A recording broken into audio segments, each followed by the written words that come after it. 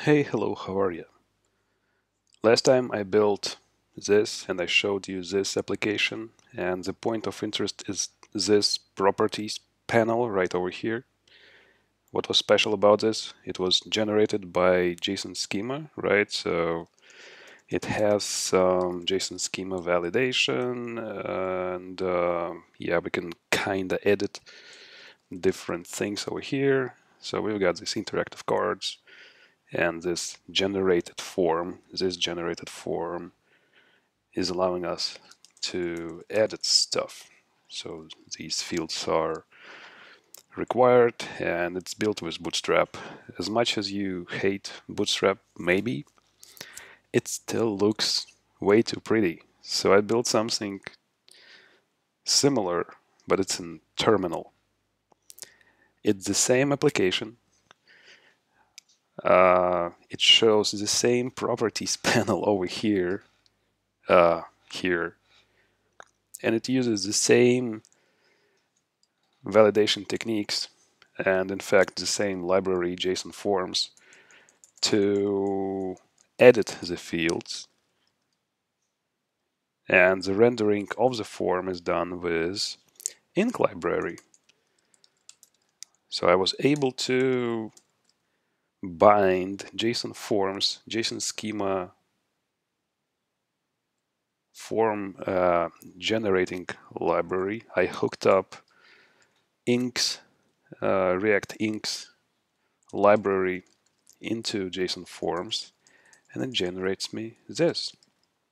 Right, let me feature the thing again. So let me point my cursor to the card. It's being highlighted with the animation. I switch to its properties. So now we see different set of fields of here. I can edit those. I see that there's a bunch of validation. In this case here, I decided not to show an error message because this thing is not required by the schema I modified for this showcase. So this is actually quite cool. Terminal-based app looks almost the same as the app in the browser. The interaction part kind of works the same. I mean, pressing enter over here and here changes the properties panels values. So let me show you a bunch of stuff. So just like previously, I am using JsonForms from JsonSchema library, and I went ahead and pretty much copied vanilla renderers from JsonSchema library into my application. What is important to note, I ported only the text input thing into whatever was available with Ink. So for text input, I reused somebody else's code from GitHub. So that, and I slightly modified it to render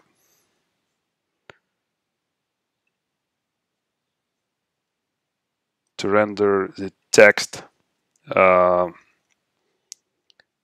text component from React Ink library. So there's a React Ink, right? I showed that before.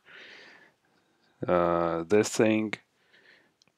So you install it, blah blah blah, and you are able to show some text, basic text, just like an HTML div,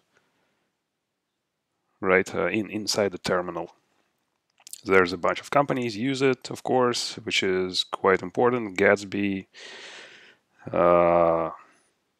Cloudflare, whatever. So it has boxes, which are basically divs. And yeah, you substitute some fields and it just renders stuff as you want. As for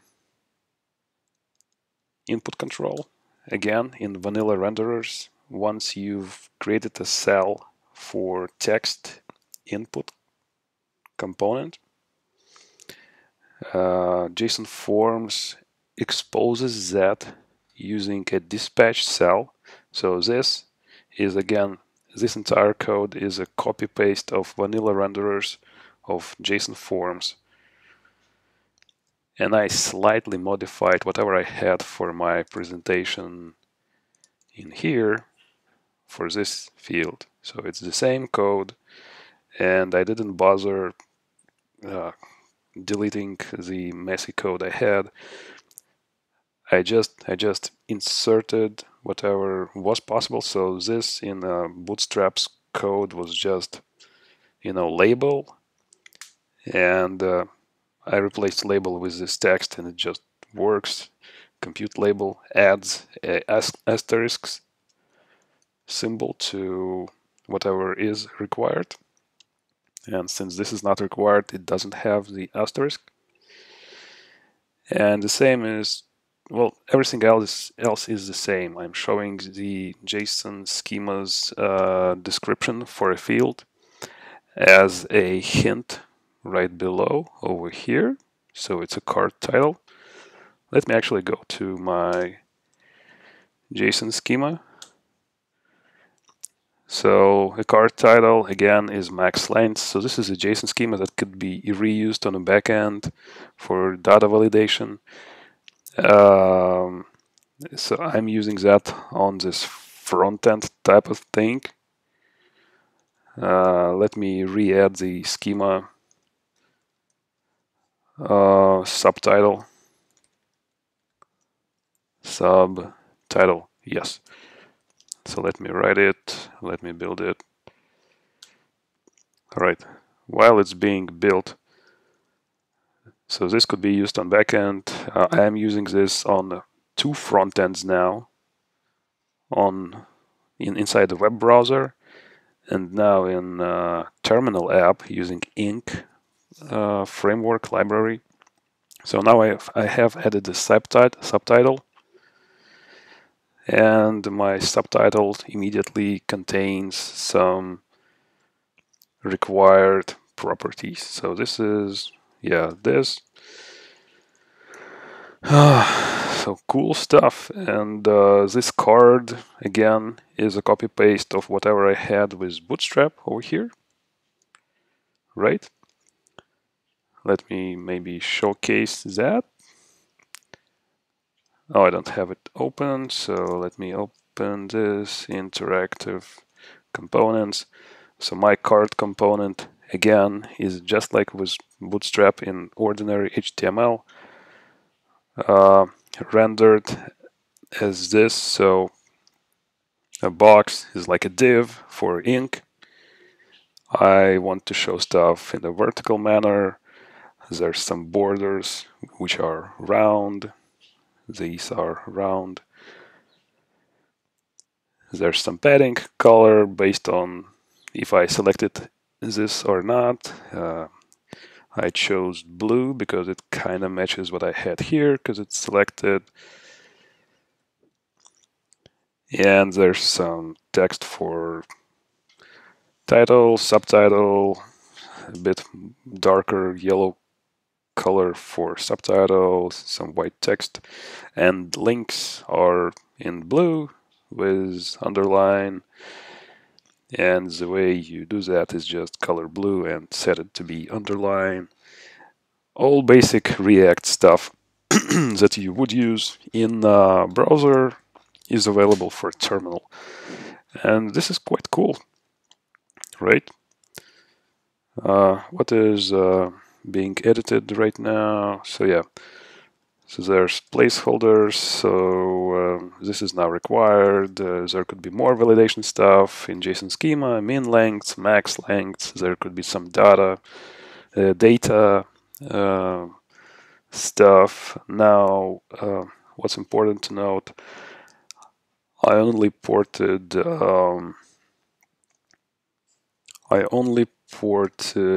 input text. So input control with like a text input, you know.